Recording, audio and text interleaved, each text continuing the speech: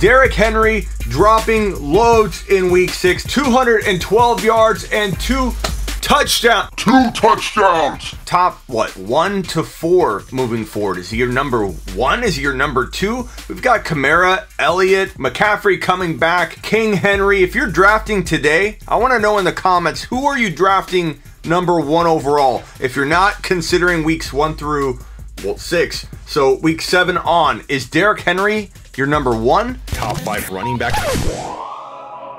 You're watching the Fantasy Football Show.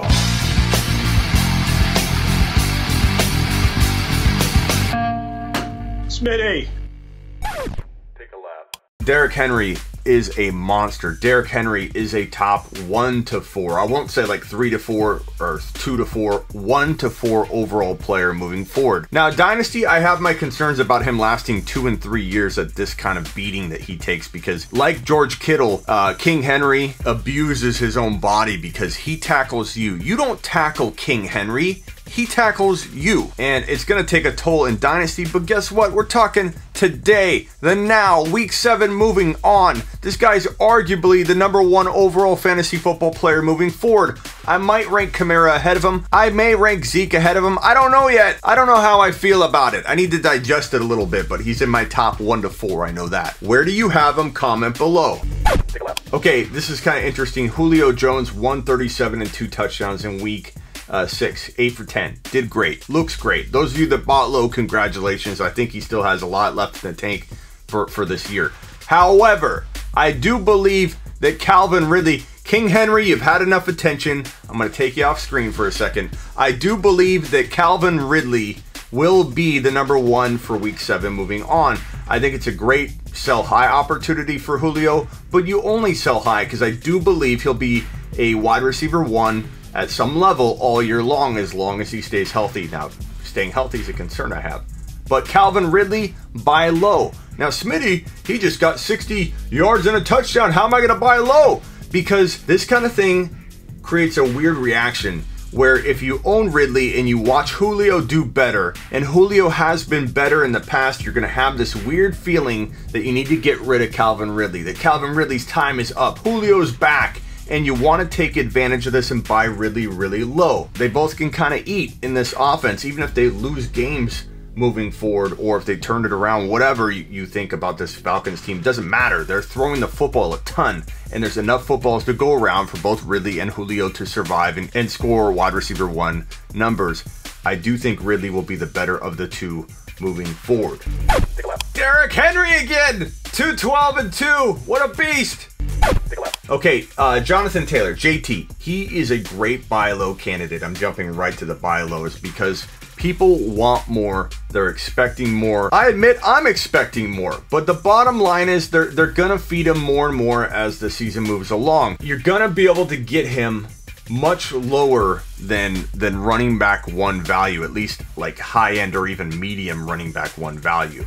I think you could get him at potentially high-end running back 2 value, maybe even low-end running back 2 value. And I think that packages in all the risk you need if he doesn't deliver top 6 to 10 running back numbers all year long. I go get Taylor. I think he's a running back 1, but I only pay probably running back 2 pricing for him. And you can do it because I get asked over and over, should I trade away Jonathan Taylor? You guys, I get what I coined a ATP, an average trade position data, because I get so many questions through heysmitty.com, through my phone calls that you can order if you want me to call you right now, and through my sleeperu.com question service that I have. I get so many questions when I see a player come in over and over and over, and JT's one of them. I know I've taken the temperature of my own audience, and numbers don't lie. Massive amounts of data don't lie. And massive amounts of people are asking me about trading Jonathan Taylor away. So I know for a fact that he's probably the most likely player, running back 1 potential, that you can buy low on heading into week 7 on. I bring up Calvin Ridley again real quick because he is a buy low target, and I wanted to, with the title on the screen, make sure you know, go buy Ridley low. Lamar Jackson, I said go buy him before this week, and I think there's still opportunity to go get him. Now, 100 yards on the ground and a touchdown might make his owner a little bit skeptical of trading him away, and I don't think you're going to be able to give your quarterback for Lamar. you're going to have to get more creative than that. You can't just do these kinds of like one-for-one offers, or I'll give you my Stafford and a bogus waiver wire guy for your Lamar. You're not going to trick anybody that way. You've got to go cross position on this one to get Lamar at a discount still. And I think you can do that through trading like a Todd Gurley, trading a David Johnson. Give up an entire position, like a running back, crossover position, and offer that player for Lamar straight up. That one-for-one, I think, gets it done. If that owner of Lamar has another quarterback at all that they contemplate, you got to think about it this way. If they've already got a Tannehill, they've already got somebody else that they can't put Lamar on the bench for. Every week they struggle with it. They want to put Lamar on the bench, but they can't. You can solve their problem for them by taking Lamar away, using a player you don't necessarily believe in moving forward. It's the most beautiful way to acquire a player like Lamar, going cross position. AJ Brown is back. 57 yards and 2 touchdowns. He looks so dominant in the end zone when they throw the football to him. I hope the yardage gets there. I think it will. Don't worry, they throw a ton. Everybody kept saying Tannehill won't throw the football. Tannehill's throwing the football a ton. He's throwing touchdowns to AJ Brown. He's his favorite red zone target. The AJ Brown era is already here, and this is a top 5 to 7 wide receiver in the making. You can't buy Watson, but you can certainly sell him if you have another quarterback that's very capable on your roster and you're hit with injuries in this COVID offseason. You kind of got to take the sell highs where you can, even if you love the player, even if you still believe in the player. And when the opportunity presents itself like it does right here with Deshaun Watson, maybe you can sell him really, really high and use a quarterback that you put on your bench in order to improve another spot. We got to do what we got to do to survive in this COVID world that we now live in, this injury-filled world where all of our players are on IR. COVID's being handed out left and right like candy to all of our players. It's time to make some moves where you can while you can.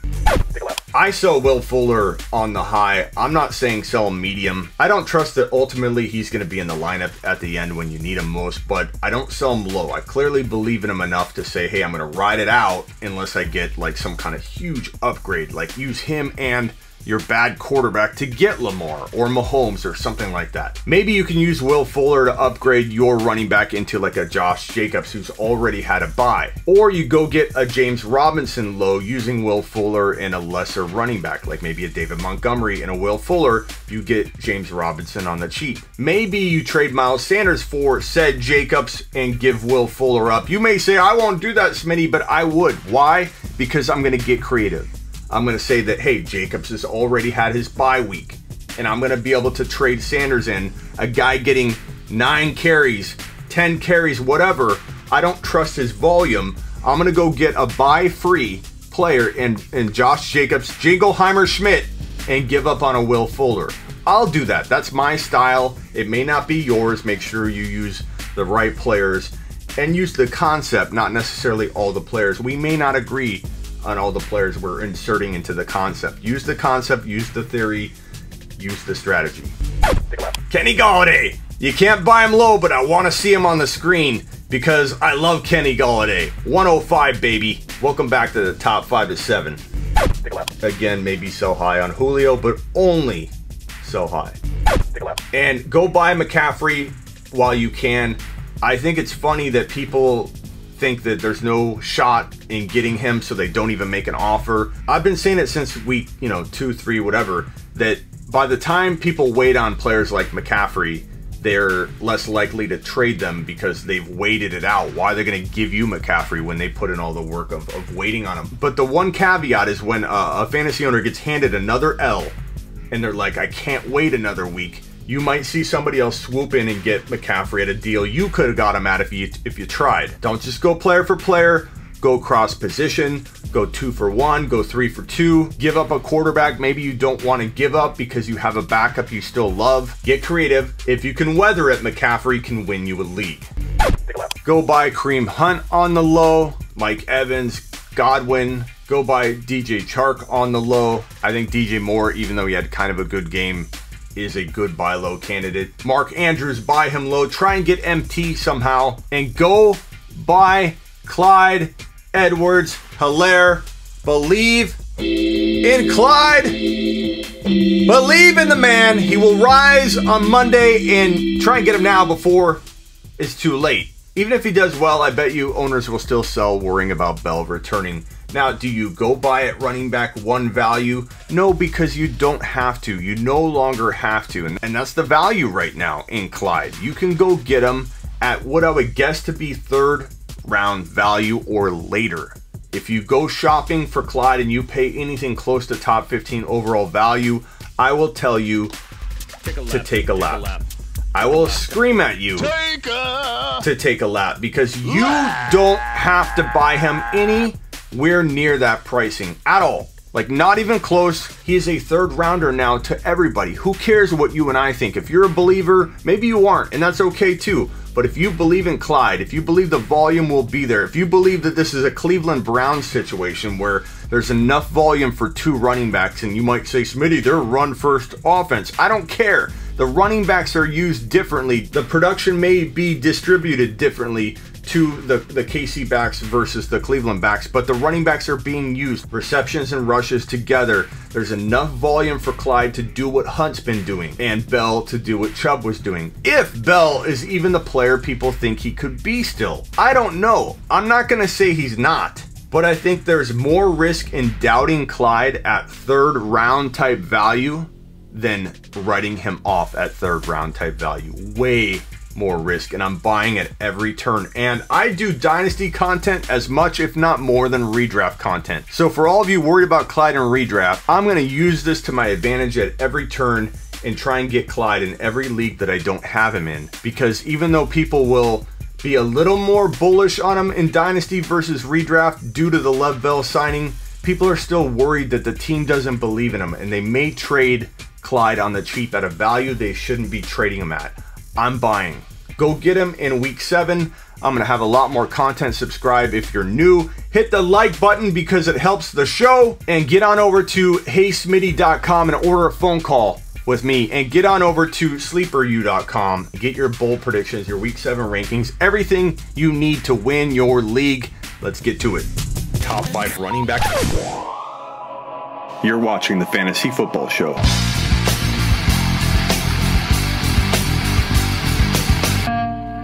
Smitty.